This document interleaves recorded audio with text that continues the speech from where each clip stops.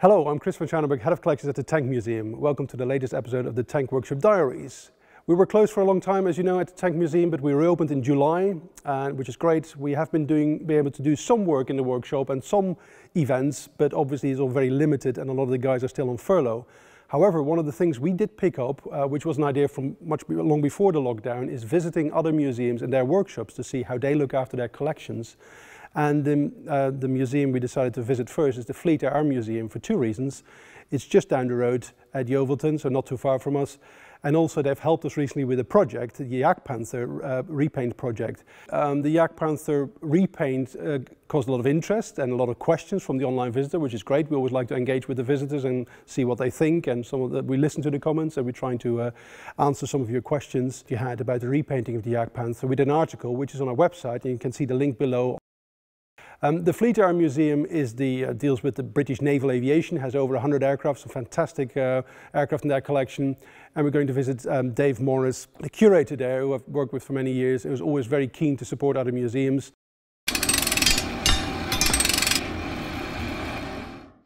We are here in the workshop of the Fleet Air Museum. You may be able to hear a helicopter hovering outside because it's still a very active air station here, Royal Naval Air Station Yeovilton. And we're here with Dave Morris.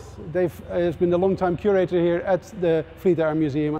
We cover a lot of aspects with our workshop working. We do many things rather than just what people would consider to be that blanket word restoration. As you can see in here, at the moment we've got our Fairy Barracuda rebuild, and this is a very extensive, detailed rebuild using a number of crash sites. We're sifting through and analysing the parts, beginning to recreate and rebuild a Barracuda aircraft. There are no other Barracudas existing anywhere in the world, so it's a very important project. Trying to use as much of the original material as we can before we cut any new metal. It's a real mixed bag of conservation and restoration and rebuild techniques, all feeding into this one project. So which part of the plane are we actually looking at? This is the cockpit. This is where the pilot would sit. The pilot would be in a seat here. Control panel would be here, engine would be in front there, and then of course the rest of the aircraft will eventually extend back some 46 feet behind, so it's a big airplane. Torpedo bomber from World War II, three-man crew. It's quite a large aircraft. The components on the floor were recovered from the Solent off of Portsmouth, but we've been collecting components for 40 years plus in the museum, from other crash sites, from high ground and mountainside crash sites in Great Britain.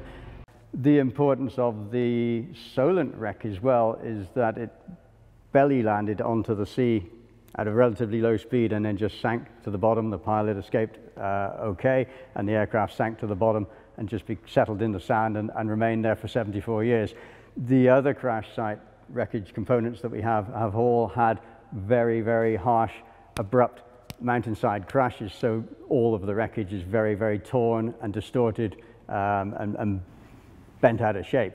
So much of the Solent wreck is still dimensionally correct, so even though it looks in really unusable condition, huge portions of it are able to be cleaned up into really good useful parts, which is remarkable, but as much again is useful as completely accurate dimensional parts that we can scale from. It's a slow progress. We don't have all of the information. We only have certain amounts of Barracuda drawings, but most of it is analyzing the actual hardware itself, whether it's the Solent hardware or whether it's the mountainside crash hardware, and just working out ourselves which bits are bent, which bits are useful, which bits have to be reworked, or which bits can be saved. What you see in this jig so far is about 90% plus of original material that has been in crash sites. So it's a long, painstaking job to straighten out and clean and identify and then reuse those components. We could start and make a reasonable attempt at a Barracuda out of just new metal, but it would not have any history to it, it would not be original in any way, and it would not be as accurate as this. This is going to be a longer, much more painstaking process. But it will incorporate a very high percentage of original Barracuda, albeit from a number of different Barracuda aircraft. It's not just the hardware, of course, it's the external, it's the paintwork we will also look at as well. paint is actually a really, really important part of these historic objects, whether they're cars or tanks or motorcycles or planes.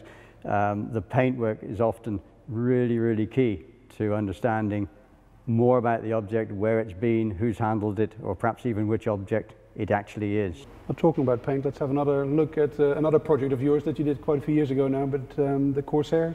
Talk more about paint there as well. Now, I've known this project for quite a while, the Corsair. You did an awful lot of work on it, you even wrote a book on it in the end. Can you talk us a little bit about the uniqueness of this Corsair behind us? It's not just any Corsair, it's the only Corsair left in its original markings and original paint. It is. It is a unique object in that sense that there are many Corsairs in the world, but the way we treated this aircraft and the way we looked at this project, we ended up with what we believe is the only Corsair left in the world in its totally original World War II service colours and markings. In this instance, the Corsair I'd known for many years, and the 1960s and 70s paint layer that had been put on looked like it had been just put on top of what we believed at that time was the very original wartime paint finish. No undercoats and no serious abrasing, no. So we started and we just literally picked and peeled inch by inch, foot by foot across the whole aircraft. It took us 5 years. Paint is so important in studying an object. It's not always possible to achieve this. Objects can get painted or altered in museums without that object critical thinking, without people just stopping and looking at the object and seeing what the object has to say for itself before they race to maybe strip it or paint it or do something more invasive with it. I mean, straight away, you see, I find it fascinating because you just know that paint was put on during the Second World War, and in a way it makes it much more, you see the history of it with all the wear and tear marks where the guys climbed on the wings, rubbing down the paint, and even on the gun ports, how it's been taped down, I assume, with fabric before it fires it off during firing. Everything you see is just what we've uncovered. We've not mimicked or replicated or made it look distressed or whatever. We had no idea there would be so many important details and witness marks and finds, and from those details, paint markings, transfers, bits of damage that we could identify, details from the factory build, details from in-service modifications and accidents, all of that we could actually analyze and prove time-datable incidents matched up with records or record cards or pilots' logbooks. We could start to put the whole sequence of this aircraft's true life together. The unit markings? Yeah, unit markings, originally in white, but then of course we discovered with careful cleaning away that they'd changed to pale blue. Well, that's the color code change for Southeast Asia Command, so this aircraft was destined to go to Southeast Asia Command, and so the story went on. But all of this evidence, all of these paint markings, all of the markings on the paint, the scratches like you say, all of these witness marks build up into a whole catalogue of evidence that we could really understand this airplane's actual history. So here the Grumman Martlet, as it was known in British service. Can you talk us a bit more as well? You've got the original paint on the wings. You did a very similar project to the Corsair, but you did something different with the fuselage. Can you explain a bit more? We did. This was a follow-on project from Corsair KD431. It was another aircraft we'd identified as very significant original paint. When we stripped it carefully though, when we started the paint archaeology, when we started that inch by inch removal of the 1960s and 70s paint, we began to realize that the wings, the tail surface, the stabilator, parts of the cockpit still had original paint. What we began to notice though was the fuselage had been stripped completely back to bare aluminium. The more we analysed that, and when we say analyse, I mean we got down with microscopes and absolutely, high definition analysing of the crack lines, the rivets around the rivet heads, down these aluminium sheet seams, we began to notice that there were remnants, tiny bits of evidence that showed the difference between the dark green and the light green. We began to see that even though it is wet stripped with paint stripper, you could still find those little bits of critical detail. Well, that gave us the final decision that what we would do is represent the paint scheme based on our best evidence that we could find during that analysis. But before we just raced to putting the paint onto those original skins, what we decided to do was put a barrier coat on top of that original skin work so that we could always get back to and find that original detail if we needed to. I would love to see an original picture of AL246. We've yet to find one, but if we decide that having found an original photograph, it doesn't match accurately enough, we could then, of course, remove that barrier layer coat and redo it again. Or in many, many years to come, anybody that really wanted to study that detail for whatever reason in the future would always be able to get back to it again. It means that you do have the flexibility to do something new or do something different or do something for a particular exhibition maybe, but you don't destroy and you don't contaminate the very valuable original paint or evidence which is then sealed beneath. So yeah, in many ways it can give you the best of both worlds. So the Grumman Martlet here at the Fleet Air Museum, that's where we got the idea from for the peel coat, because Dave, as you just explained, used the peel coat on the side of the fuselage to protect, to be able to get back to what's underneath it, that you don't paint over it and it's very difficult to get back to it.